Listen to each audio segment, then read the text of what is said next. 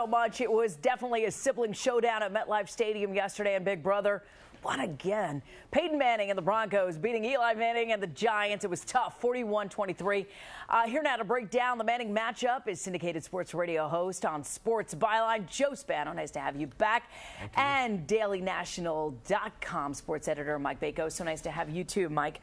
So let's talk about that. Peyton did it again. What did you think about it? Mike, I'll start with you. Peyton and his supporting players. That was the real difference in this game. Not that Eli had a great game, but when you look at punt returns for touchdowns, 2 runs by Noshan Moreno for touchdowns, where was that support for Eli Manning? He didn't get anything from David Wilson. He got a touchdown run from Brandon Jacobs. I was going to say, Brandon Jacobs played pretty well. He spent more time yelling at opposing players than he did actually gaining yards. So I think when you look at the totality of the games, Eli could not do it by himself. Peyton definitely had the better supporting characters. Joe, let's talk about Eli. He got, he threw 4 picks. I mean, that was unbelievable. I mean, just when you were up in the second, pretty close in the game, he gets picked off. What happened? Well, bottom line with this football game, a mistake-addled effort by the New York Giants, and that's been the common theme thus far this season. They have a world of talent offensively, and they have the potential and the ability to be explosive.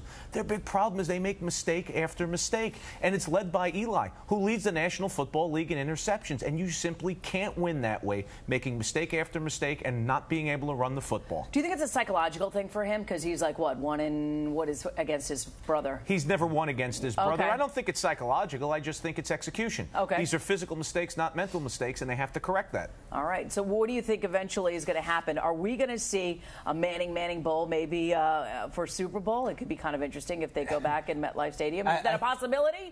It's certainly a small possibility based on these first 2 weeks.